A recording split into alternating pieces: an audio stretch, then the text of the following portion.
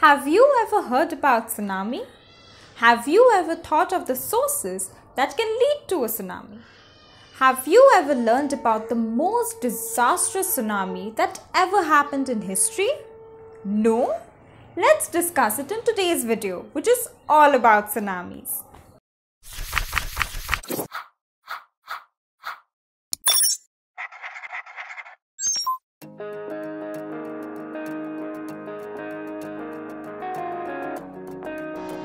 A tsunami is defined as a series of large ocean waves, usually caused by an underwater earthquake, volcanic explosions, landslides, or a meteorite.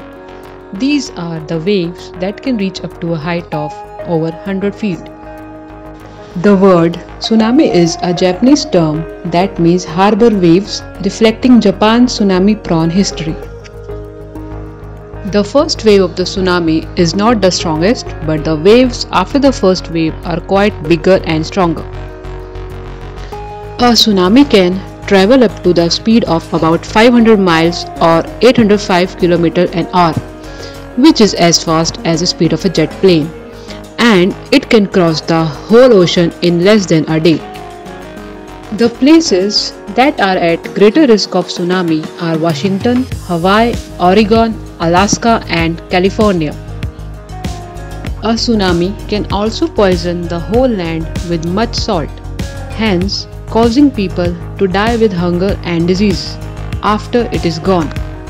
Deep inside the ocean, tsunamis are only 1 to 4 feet tall, and the passer crossing the water may not even aware of the occurring tsunami under the water.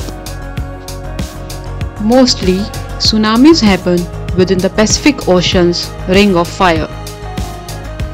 In 2011, Japan tsunami was believed to be the world's most expensive disaster recorded in the history.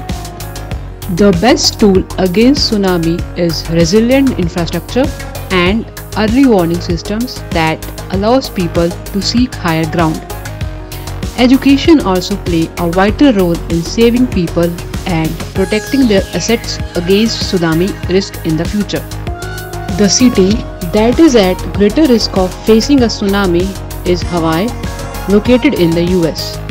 This city gets about one tsunami every year and the severe one every 7 years.